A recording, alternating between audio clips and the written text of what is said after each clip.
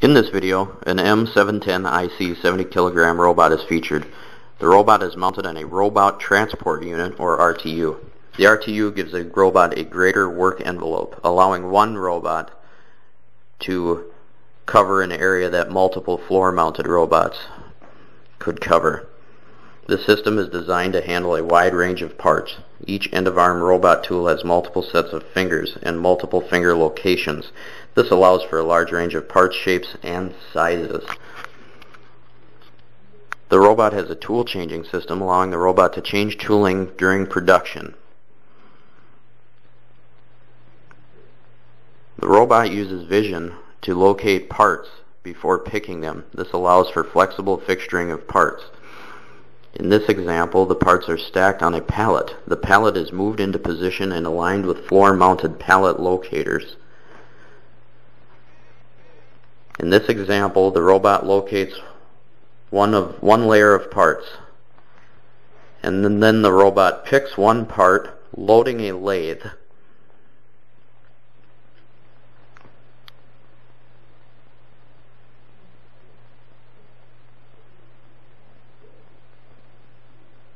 As you can see, the robot has a back gripper configuration. This allows for a part swap in the machine tool. Being able to swap parts limits the downtime of the machine tool, keeping the machine tool full at a maximum amount of time. When the first part is finished, it will be unloaded with the empty gripper. The gripper will then flip, loading a second unfinished part, thus showing the machine tool being empty for a very short period of time. The robot then places the first part off of the machine on an inspection pallet to be inspected for quality control to make sure the machining process was completed successfully. After it has been inspected, an operator presses a button telling the robot inspection passed. The robot then picks the part and places it on a queuing stand.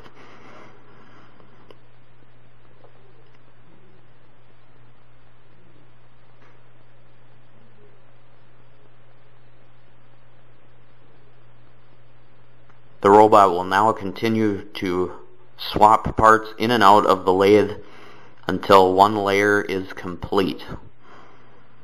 At that time, the robot will switch end-of-arm tools, picking up the camera, taking a picture of the pallet layer slip sheet. It will then remove the slip sheet to expose the second layer of parts so it can continue the process.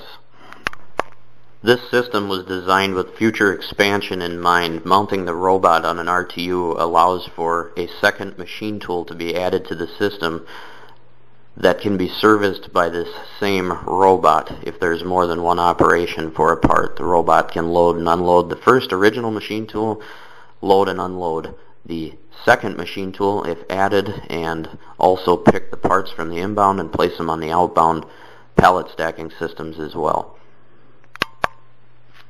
Using the tool changing system also allows for adding more tools to the system in case a wider range of parts is added to be machined.